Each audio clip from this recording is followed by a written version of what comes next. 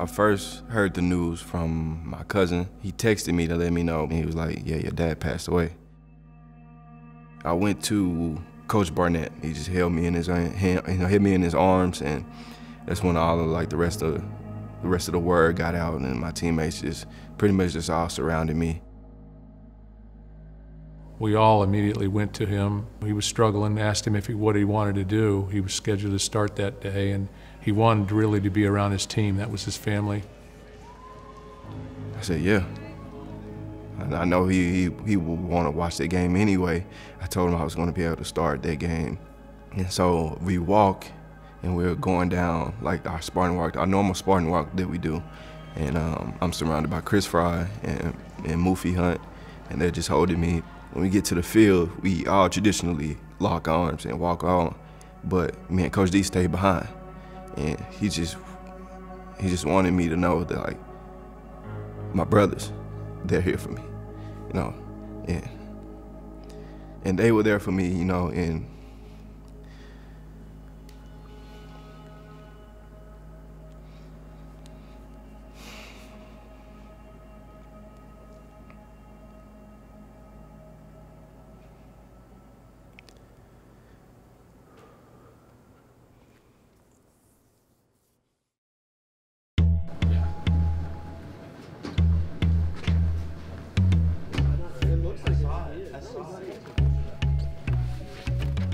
Fire it up. First trip. Let's go. Ready to get it going.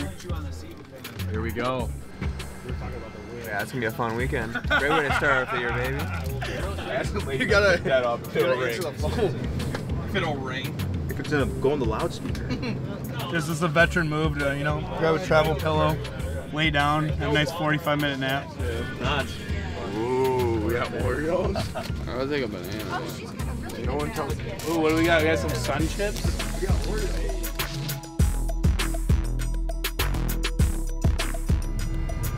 Ladies and gentlemen, welcome to Marquette. Park local time is 2:27.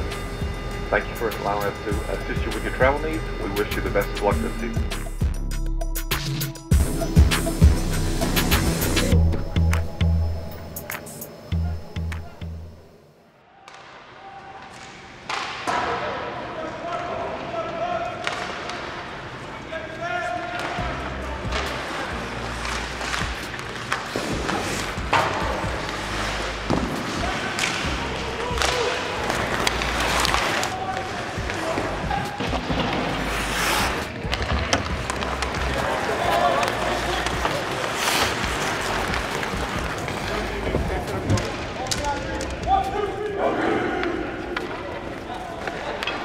Good skate, you know, I think the boys are ready to go.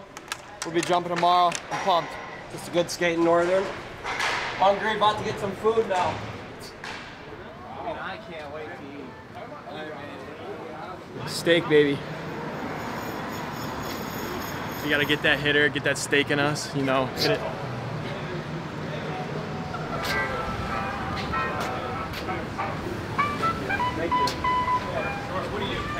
We had, fried asparagus, tempura. And some bruschetta. Phenomenal. I tried bruschetta for the first time. Never had that before. We're trying to figure out what the tuxedo cake is, though. We're not sure. We're more focused on dessert. Who let you get that seat? I'm the Don. I'm the Don. New York strip, mashed potatoes, some broccoli. Then we got a carrot in the shape of a carrot, shaved as a carrot. Very remarkable stuff, actually. I say dive in. Make sure you give back your plate and it's empty. There we go. Hey, we'll eat it together. Cheers. Cheers.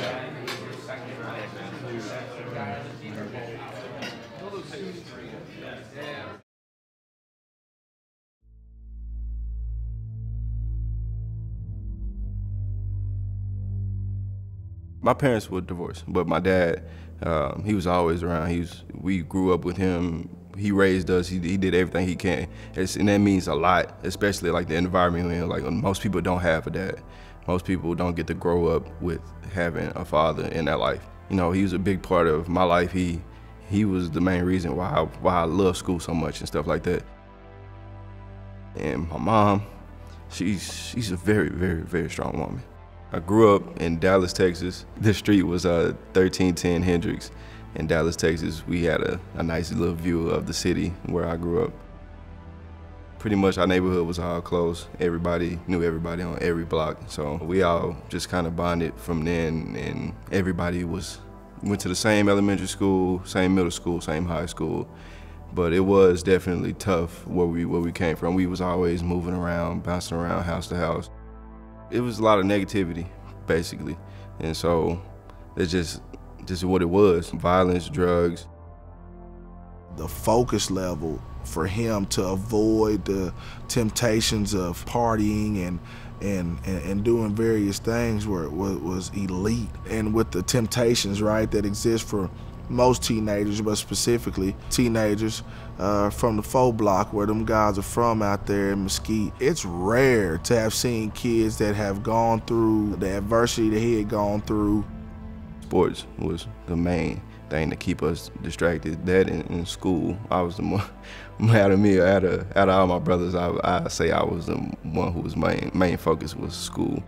As soon as I get from school, go straight home, do my homework, and I'd be free for the rest of the day. And I just hanged out with my friends. And me and my friends, all we did was more sports stuff anyway. So just kept doing that repetitively and not knowing like it was gonna keep me out of trouble. Just doing it because I felt like doing it and felt like it was fun for me.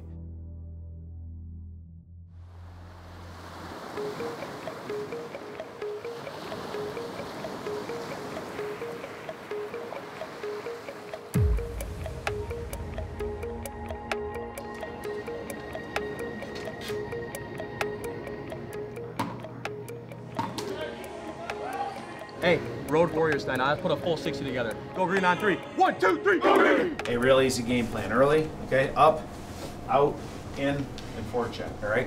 Keep doing that over and over. You guys got her? Starters, let's go Kodo. You guys get it going. Roz and Denny on the back. Bill Bondsman's kicking today. Come on! Let's go! All right, start this right, boys. Go green. Good evening, everyone, and welcome to the Berry Event Center in Marquette, Michigan. Same two teams that opened the season last year at Mon Ice Arena with a split. Michigan State winning on Friday, Northern coming back on Saturday. So they dropped the puck, and we are underway. The 2019-2020 season has begun, and the Spartans will go on the power play first. To Jagger, now cross-ice shot, goal for Michigan State. Christian Krieger lights the lamp from the top of the right circle. Spartans with a power play tally. Well, good puck movement by Michigan State on that power play. And Cole Krieger wasted no time with the quick cranker. Spartans scored their goal on the power play early in the first period, trying to keep that from happening here late in the first period. For Northern Michigan. Newhouse over to the left side with a shot, goal for Northern Michigan. Hank Sorensen ties it up. Each team with a power play tally. Oh, come on. Centering pass, shot, goal for Michigan State. Sassana, he was standing in the left circle all by himself, took the pass and buried it. Well, big goal for Michigan State at the end on that power play. Got to regain the lead. Brody Stevens attacking, loose shot, goal! Off of the rebound, Brody Stevens took the shot, it bounced back out, and the goal goes in off the stick of Tommy Apak. And Michigan State will take a 2-goal lead, 3-1, into the second intermission. Like I said, we won the first, we won the second. Let's finish this, all right? Finish it hard. Come out with pace, put it in, forecheck, wear them down. Energy's ours, all right? Let's go.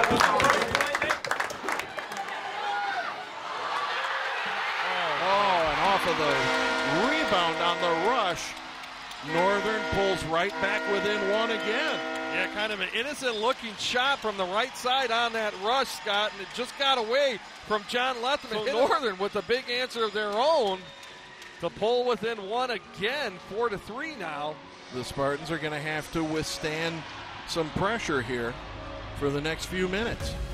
Now here comes Northern back in. Down the slot, shot, pad save, swept away by Miller. Over to Craighead with a one-timer. Great block by Boutros Ghaffari. 6 on 5 advantage with a goalie pull. Brody Stevens picks up, down to the left circle, pops it into the empty net. Goal for Michigan State. And the horn will sound, and that will do it. The final score, Michigan State 5, Northern Michigan 3.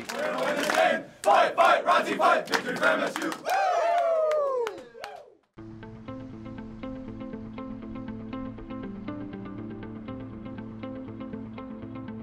He wasn't the biggest kid, he wasn't necessarily the fastest kid, but he was a kid that worked the hardest. It's kind of one of those things where you started out as a freshman and a sophomore. He might not even have been the best player on the team at the time. As he kind of grew up to being a junior, he kind of, really worked his way into being a starter for us, and then, of course, as a senior, he came in and all that hard work paid off, and you get him out on the field. He was the fastest kid on the field. I mean, everybody else sometimes felt like they were running in slow motion.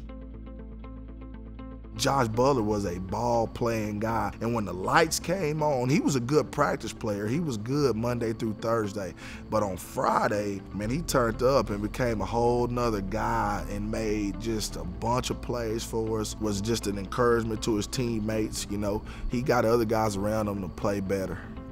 Coach Ward, he really helped my game go up another level, and that's when like the crowds became bigger. A lot of the people started noticing who I was. All the kids would just flock to my house. They didn't have anywhere to go, that's where they stayed. When they didn't want to go home, that's where they stayed. I just got used to coming in the house and just stepping over. He would come and say, "Can I come?" Or, "Can I stay the night?" Or whatever the case might be. But it was times where you just knew. You just knew, when they were all at the house or he was sitting at the house, you just didn't, it was something that this is where he needed to be. It was kind of an all hands on deck. It wasn't even a planned thing. It wasn't something that all the adults sat down and said, "Hey, you do this, I do this, you do this." It's just people kind of stepped in, and his friends' moms helped out a lot. Josh would get to school extremely early. School started, I think, 8:45, and he would be in the coach's office 7:15, 7:20, just watching film, because that's what he did. He'd get there early because he had to, and he'd just sit there and watch film. You kind of just understood that's his character. He's just gonna handle it and move forward and do what he can do and control what he can control. Man, those guys that grew up together on the fold, like they used to call it, were close-knit guys away from the field. Their parents raised them all together, and I think that community that kind of adopted the village mentality in terms of when you see my kid out of line, get them corrected, and when I see your kid out of line, I'll get them corrected. It takes a community, because I would hope that if it was my personal kids, that somebody would reach out and do the same thing. It's just what it is, and they all just stay close to one another, take care of one another.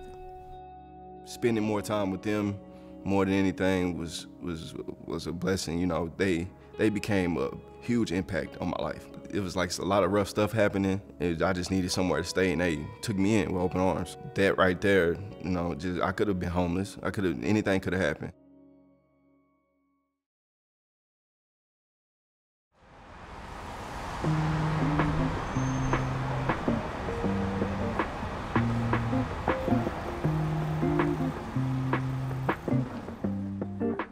The Greyhound bus ride took 49 straight hours. It was an experience, I tell you that. Like I stopped in a bunch of places. It's something that wouldn't stop me, It was the most affordable thing that I could, handle, or that we could come up with. I was told, "Want to go visit Tennessee?" Okay, then you're gonna come on back. Then I remember my kid's dad getting a phone call. He's like, "Did you know they putting Josh on the bus to go to Michigan?" I said, "No, Josh can't get on no bus to go to Michigan State. What's wrong with y'all? Who bought that ticket?" He said, "Well, I bought it." I said, "Why would y'all send that baby all the way to Michigan? What is he gonna do once he get off the bus?" I recall conversations with Josh and him saying, "Man, I want to get out of Texas. I want to experience something else. His demeanor, his work ethic, his character and mentality, I had no doubt that he would make it wherever he decided to go. That's the kind of kid he is. If it's there and it's laid out for him, a plan, and he buys into it, he'll go to any distance to do it. I don't think there's an extreme for him. Washington takes the snap, in trouble in the backfield, and drilled and dropped back at the 16. Spartans all over him. Josh Butler from the corner. Nobody else really persuaded me to go to a certain school. They made me make my own decisions, which I've been doing my whole life anyway. I just didn't let nobody know until, close to the end. I was like, yeah, I was gonna go to Michigan State anyway. Whether you like it or not, whether it's super far away from Texas or not, I can fly back. For one, I wanted to get out of Texas, just to experience life more, get to know places. And I'm glad I came to Michigan State anyway because I've been through a lot. Everybody who actually says it's a family here, they're for real. It's really a family here, and they take care of you. And no matter what you're going through, you can always have somebody to talk to at least. I had them to help me out through pretty much anything, especially dealing with the deaths of my family, and it was a great decision that I made,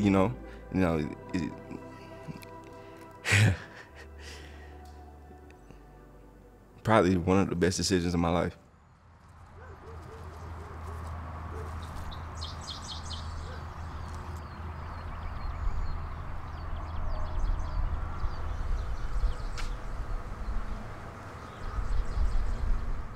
My mom first told me she had stage 4 cancer for the second time. When that happened, I was able to actually finish classes and stuff early, and I packed up all my stuff, and they told me it was a possibility of it being terminal. It was tough to just see it, nobody wants to see your mom struggling and stuff like that. When she passed, we was able to give her a nice funeral service. Everybody wore pink and white for breast cancer. We was able to get a proper burial and stuff for her, which was great. But also with my time down there, it was a lot of business that I had to take care of. Actually, my dad's ashes, I took that and I drove 2 hours to his mom's grave because he never got the chance to actually visit his mom. When he lost his mom, he just pretty much went into depression. Knowing that now and knowing what your parents was going through and stuff like that and understanding it, I got a better understanding of life and what really goes on in life, and it shows who is there for you and stuff like that. But I drove down 2 hours to my grandma's grave and I buried the urn there with my grandma. And this, like I said, this is what I got from it. And like I said, I keep it with me at all times. Sometimes you just need to be there and wrap your arms around him and just hold him, because that's what he needs. I think growing up, that's probably a lot that he missed out on. It's been hard for him. It's been hard to just sit here and watch him come and go. You know that it's on his mind, and no matter how much you hug him, until it passes, until it gets a little older, it's gonna be there. We sat here and he bawled, and I bawled with him. But it's gonna be okay. For him to continue to do things the way he's doing them and represent Michigan State and represent his last name and his community where he went to high school, there's something great at the end of this journey for Josh Butler. You could just feel it.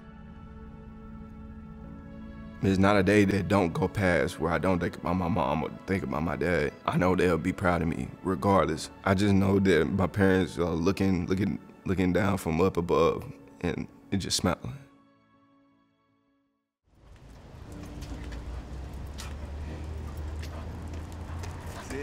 Sit. Good. Shake. Good. Josh is a winner, and he's always been a winner. And he's continuing to win right now. What he did, not only will it inspire a generation of young folks that look up to him like his little brothers. Kids growing up over there in the West Mesquite attendance zone that know Josh Butler, he'll inspire those folks to go out and be different and pursue college. And then for his own family, he just rewrote the whole story this point forward on the Butler boys. Josh is just another example of when you make a decision, no matter your circumstance, anything that you're willing to fully put everything you have into is achievable. Like they say, he got it out the mud. I mean, through and through. I know that's a popular thing for people to say. Josh Butler is a perfect example of a kid that made a decision, and no matter the circumstance, he got to where he wanted to be. You know, and I don't think that journey's over for him. Keep being Josh Butler, be you. And I think that's something that he's embraced. You know, I think that's where the Josh Butler TV thing comes from. Academic excellence. Academic excellence, Roxy. That's what we did. That's what we did. I really believe that because of everything that he's been through, he sees himself being in that role model to help the next person. And that's where I see him at the most.